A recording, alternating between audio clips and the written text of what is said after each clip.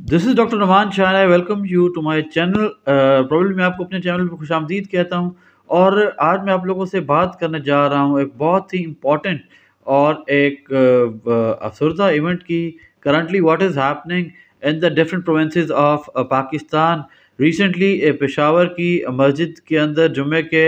मौका पर क्या हुआ, और करंटली और कुछ ही देर पहले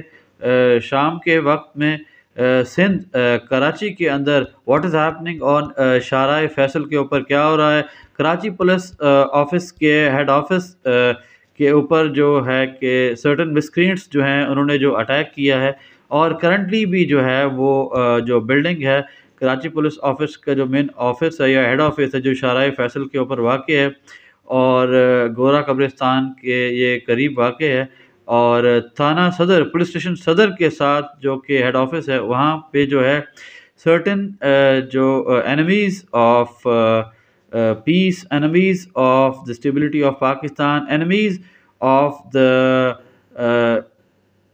डेवलपमेंट ऑफ पाकिस्तान, पाकिस्तान को डिस्टेबलाइज करने वाले सर्टेन जो एलिमेंट्स हैं उन्होंने इन्फिल्ट्रेट किया है। कुछ एक्सट्रीमिस्ट ने, कुछ लॉ यूसर्पर्स ने जो है वहाँ पे अटैक किया है। और करंटली जो है केपी ऑफिस जो है कराची पुलिस का हेड ऑफिस जो है it is under attack by the extremist. और जो पाकिस्तान की लॉ इन्फोर्समेंट एजेंसीज़ हैं वो बड़ा बहादुरी और दिलेराना रवैये से उनका मुकाबला कर रही हैं। और कुछ ही देर पहले जो कराची के चीफ मिनिस्टर साहब हैं सैयद मुराद अली शाह साहब, उन्होंने भी ये बावर कराया है कि कुछ ही देर में ये जो है प्रोबेबली इस बिल्डिंग को जो है मिसक्रिएंट से जो है क्लियर करा लिया जाएगा, और जो ऑफिसर्स या जो भी इंडिविजुअल्स अंदर मौजूद हैं तो उनको जो है विद ड्यू सिक्योरिटी जो है उनको वहाँ से जो है प्रोबेबली उनको वहाँ से जो है बाहर निकाल लिया जाएगा। और वज़ीर इत्तलात सिंध भी शर्जील इनाम मेमन साहब ने भी ये बावर कराया है, मुर्तज़ा वहाब साहब ने भी ये बावर कराया है कि कुछ ही टाइम में जो है कि जो बिल्डिंग केपी ऑफिस जो है कराची पुलिस का जो हेड ऑफिस जो है जहाँ मिसक्रिएंट्स ने जो इन्फिल्ट्रेट किया है और लॉ को की रिट को जो है चैलेंज किया, उस पर कंट्रोल कर लिया जाएगा। और डिफरेंट जो न्यूज़ चैनल्स हैं, डिफरेंट जो न्यूज़ एजेंसीज़ हैं वो भी ये न्यूज़ जो है प्रोवाइड कर रही हैं हमें कि डिफरेंट लॉ इन्फोर्समेंट एजेंसीज़ के फोर्सेस, पुलिस जिसके अंदर रेंजर्स और सर्टन पुलिस ज़राए ये भी कह रहे थे कि कुछ सर्टन आर्मी के इंडिविजुअल्स जो है उनको भी जो है वहाँ बुला लिया गया ताकि जो है यहाँ से जो है इन मिसक्रिएंट से जो है जो कि गवर्नमेंट की रिट को लोग चैलेंज कर रहे हैं और आपस में जो उनका जो फायरिंग क्लैश है वो भी ख़त्म हो सके। तो कहने का मकसद ये नहीं है कि ये इवेंट पाकिस्तान में डिफरेंट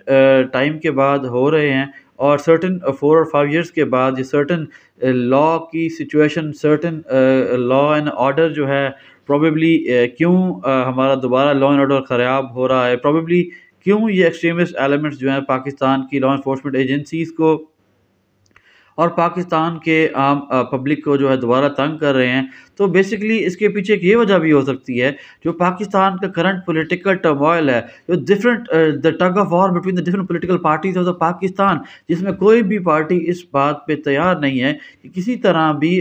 मुल्क के ग्रेटर इंटरेस्ट के अंदर या greater interest of the people of Pakistan कि जो है वो एक पेज पे आ जाएं, और ऐसे जो पाकिस्तान दुश्मन अनासिर हैं उनको मौका ही ना मिले, ताकि तमाम पॉलिटिकल पार्टीज अगर एक पेज पे आ जाएं तो प्रोबेबली जो कि गवर्नेंस की जो है वो वे है वो सही हो जाए, और प्रोबेबली जो है लॉ इन्फोर्समेंट के इश्यूज़ भी ठीक हो जाएं और मुल्क हमारा तरक्की की तरफ मूव करने लगे, ना कि ये कभी पंजाब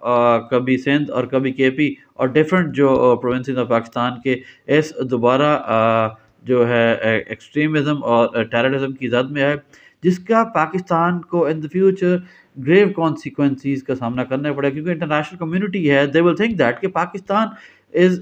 वंस अगेन। तो आज की वीडियो कंक्लूड करते हुए मैं प्रोबेबली ये कहना चाहता हूँ कि all the political parties, rather all the stake holders, they should rethink that कि व्हाट इज़ रॉन्ग, क्या रॉन्ग है, प्रोबेबली क्या ऐसी स्पेस जो है یہ کریٹ ہو گئی ہے، جس کی وجہ سے جو ہے دا اینیمیز آف پاکستان انہوں نے دوبارہ سر اٹھایا ہے، اور دوبارہ جو پاک سر زمین ہے پروبیبلی اس پہ جو ہے شر، اور اس پہ جو ہے خوف، اور اس پہ جو ہے ایک انسرٹینٹی اور سیکیورٹی لیپس کی کریٹ کرنے کی کوشش کی جا رہی ہے. تو آل the stake holders rather all the political parties they should think that کہ they should put aside their individual interests in front of the greater national interest of the people of the Pakistan, so that Pakistan should make progress. When Pakistan will make progress, then ہی تب ہی جو ہے probably جو ہے political parties کا بھی جو growing کا ایک chance ہے.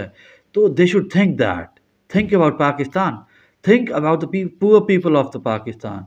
Think about the future of the people of Pakistan. یہ میری ریکویسٹ ہے تمام the political parties کے leaders سے. They should rethink their ideology, and they should make their party policy